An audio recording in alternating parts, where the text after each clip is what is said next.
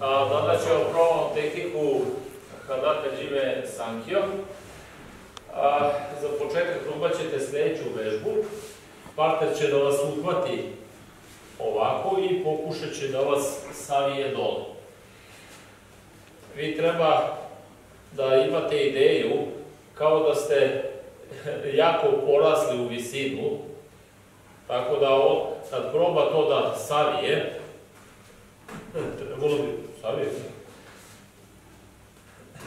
trebalo bi da ne može.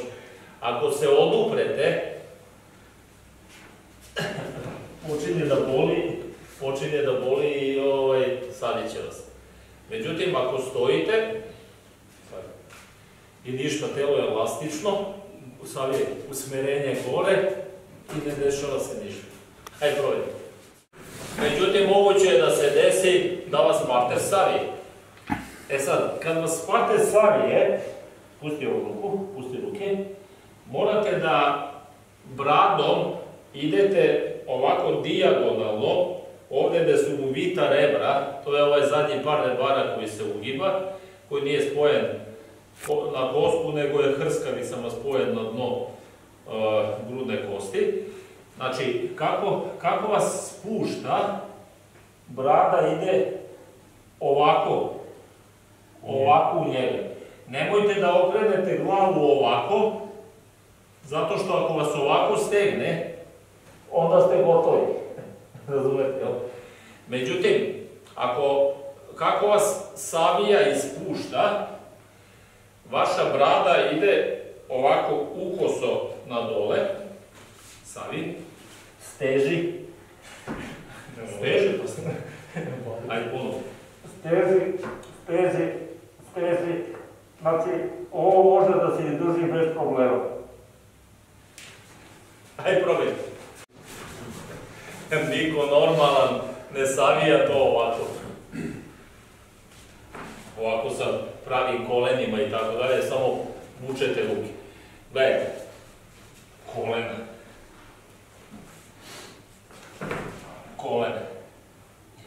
Međutim, šta je sad njemu problem?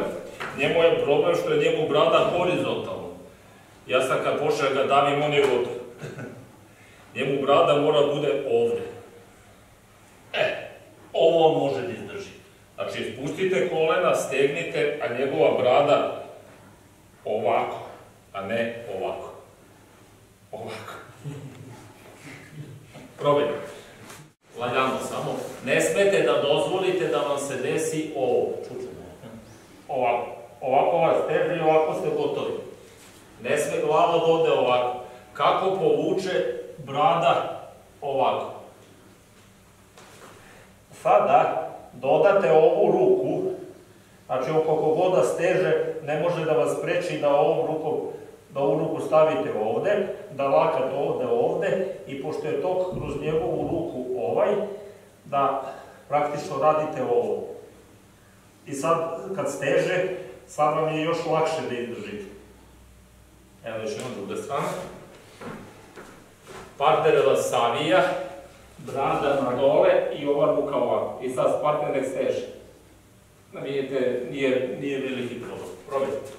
Gledajte, sada idem u isto vreme kolenima još malo dole, ovo držim dole i onda celom ovom stranom gurnem celim telom, ramenom njegovo telo napred. I tada izvučem glavu.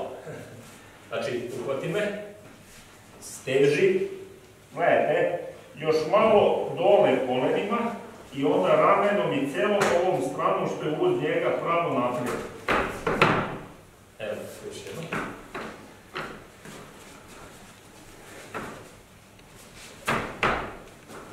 Stavimo ovdje.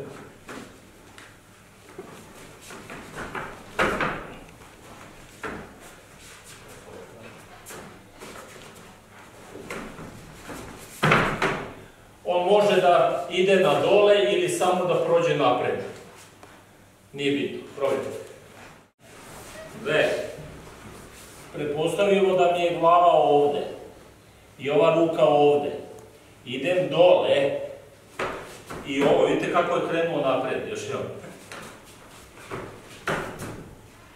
Celom ovom stranom idem dole i celom ovom stranom gurnem, odbacim se zadnjom nogom i gurnem ga napred, a ovo zadržim, tako da on pređe preko mene.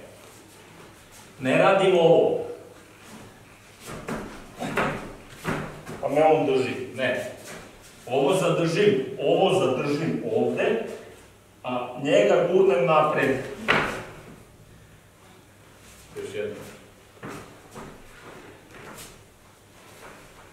Pusti mi da vučem malo, ostajem tako. Ovo zadržim ovde, a ovo gurnem napred. Ovdje. Probaj. Kako ga gurnem i prebacim preko sebe, nije bitno što njegove ruke stoje ovako, uhvatim sankyo. Zanesem ga kukovima, spustim to. Znači još jednom. Gurnem i sad uhvatim sankyo. Odavde, pošto je to kroz njegovu ruku ovaj, kukom idem ovuda kroz njegov lakat i dole. Praktično radim vežbu udemo mašinu, samo ne dižem mnogo ruku. Još jednom. 1, 2, 3 i dole. Probajte. Sada u nekom ritmu to izgleda ovako.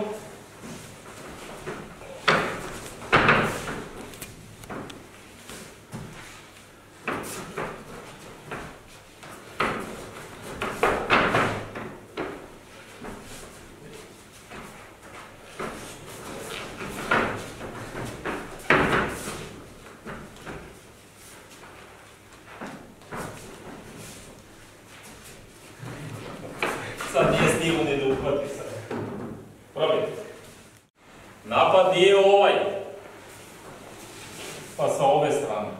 Ili ovaj, pa sa ove strane. Uopšte nije taj napad. Napad je ovaj. On stoji i sad je gotovo. Razumete? Gotovo je zato što mu glava stoji horizontalno. Glava mora mu stoji ovako. Znači još jednom. Kako dolazi, napad je ovaj. Opet moja glava poreza.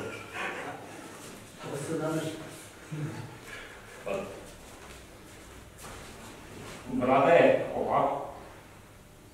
Ovo je ovako.